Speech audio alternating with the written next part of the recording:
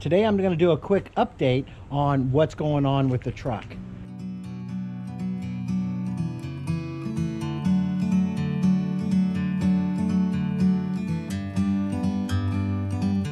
I know I got my dirty clothes on. Actually, they're clean, but they're just my work clothes and everything. So I wanted to address a couple issues, or actually comments that people sent us. First one was about the signal noise inside the truck on my driver's side blinker. What's going on there is the truck blinker itself, that bulb has burned out. And so after a couple blinks, it makes the blinker system go faster. But I do have a blinker on this side still, just does a little faster. I'm not going to tear the camper off the truck at this point to replace the bulb. Also, somebody said, well, you don't have a backup light on this side. Actually, I do, but in the video you'll see it sits behind this. Also, what is really sweet about this Lance camper that I just really dig is up top there's these two lights up top. They're called docking lights. And when I hit the reverse, those things light up so I can see really well. You can see it's blinking, just a little faster pace. Like I said, I'm not going to pull the camper off to pull that light assembly out to change the light bulb. It's still working. Backup light here. Backup light down here. And the best of all, my two docking lights up top. So if I get a backup camera, but I do have a backup camera. Actually, it's called Miss Terry. She gets out and makes sure we're all good. Also, like what I'm gonna do is a filter change. As I went ahead and put a mat down. Here's my new Napa filter. I go with the gold. I think that's about the best one.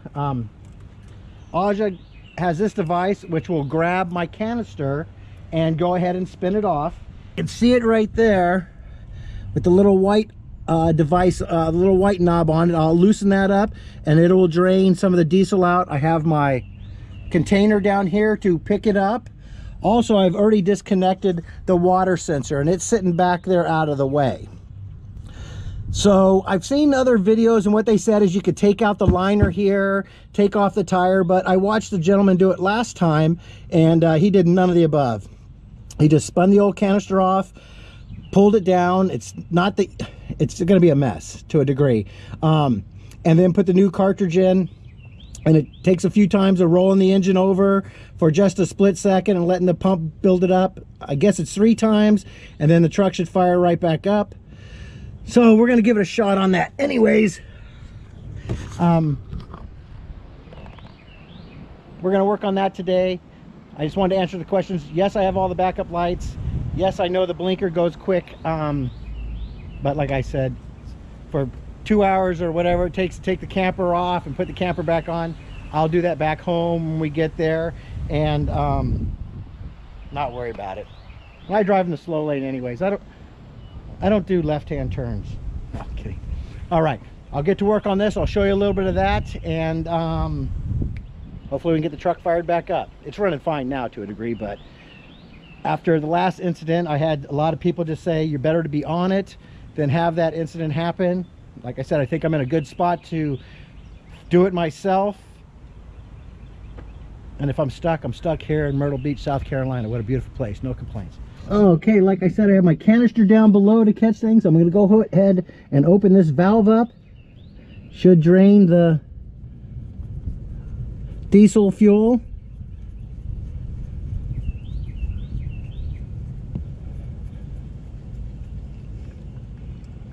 I hear it draining.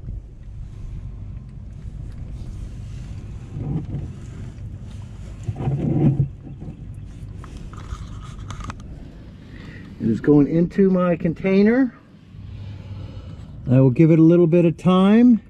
And then what I was also told is you kind of crack the canister and it will put air up top, which should allow it to drain out. Just less of a mess or whatever there.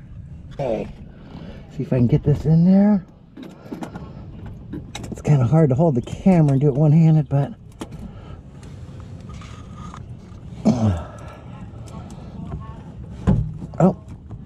we got it turning. Oh. I think I'm hearing rocks fall as well because I've been a little ways. Now, like I said, this is an aftermarket canister, just because I'm not around the Dodge dealerships all that much. Okay, this is... Well, we know the rule. Sorry about the bounciness. The rule usually is it comes apart a lot easier than it goes back together.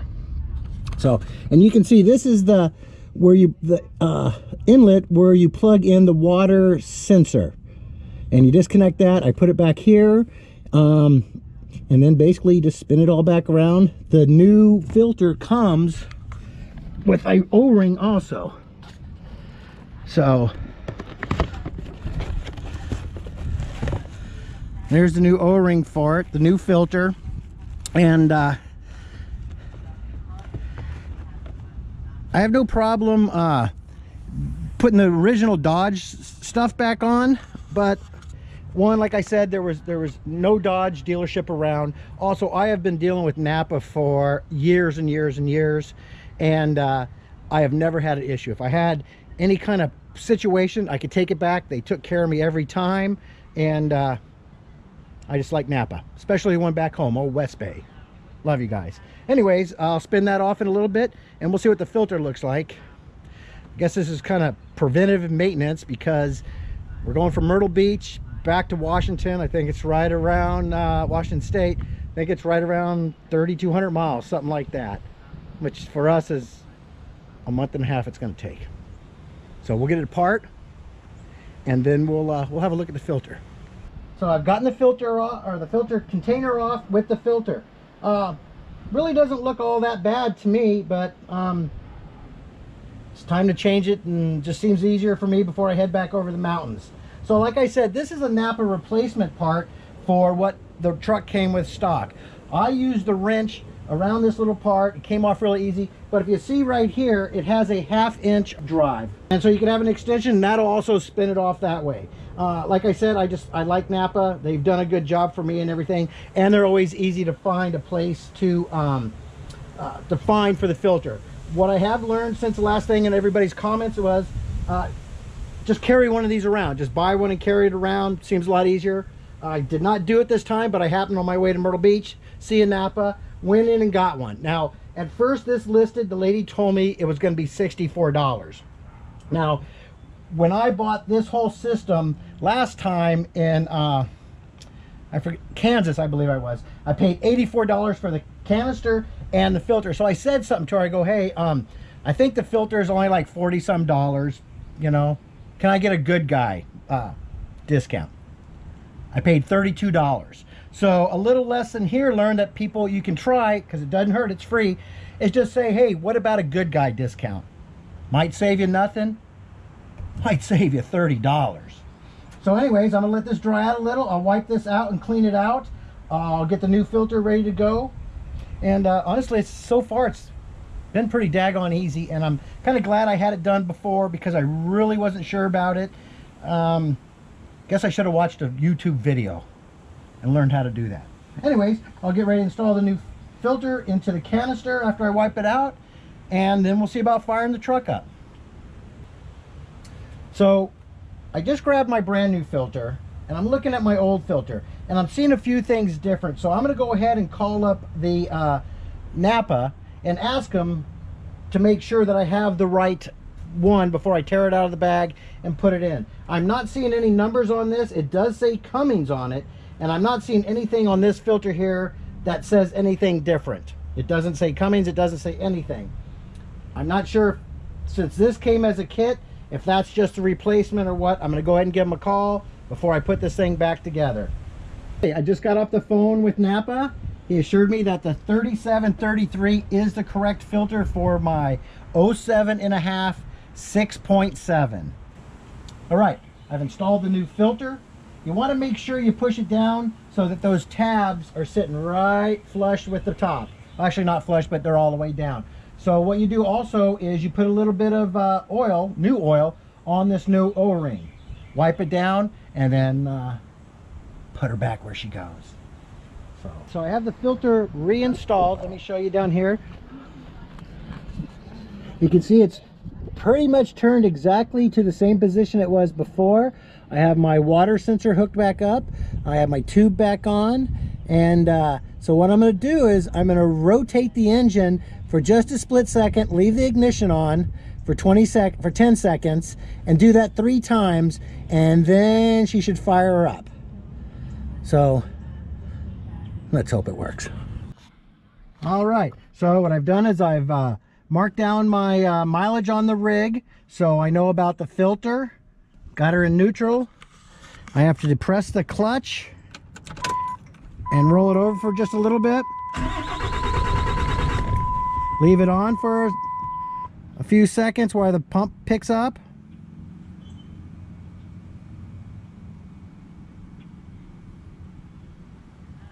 And I'll do this 3 times.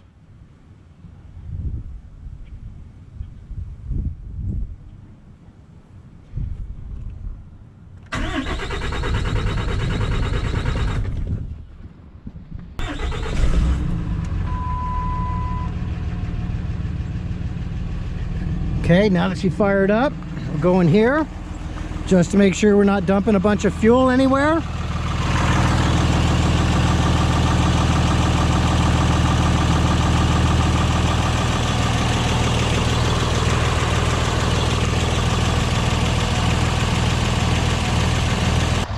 Okay, so I'm gonna let it run for a few minutes. One, just to warm up. It hasn't ran in a few days, and to double check it. Boy, that wasn't bad at all changing that. I'm so relieved about doing that. It was a piece of cake, and lesson learned. Change it when you can.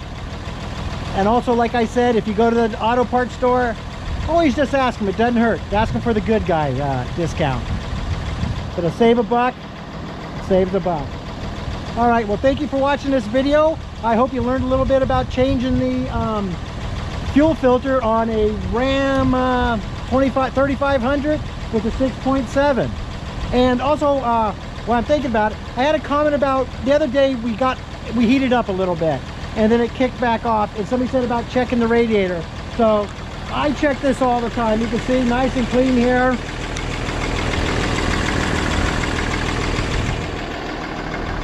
Clean in there. When I get back home, I'll re-clean this engine off and detail it. And actually wash the truck. I haven't been around any water to wash it, and I can't wait to find a hose, because there's no water on this property at this moment. All right, thanks again for watching us.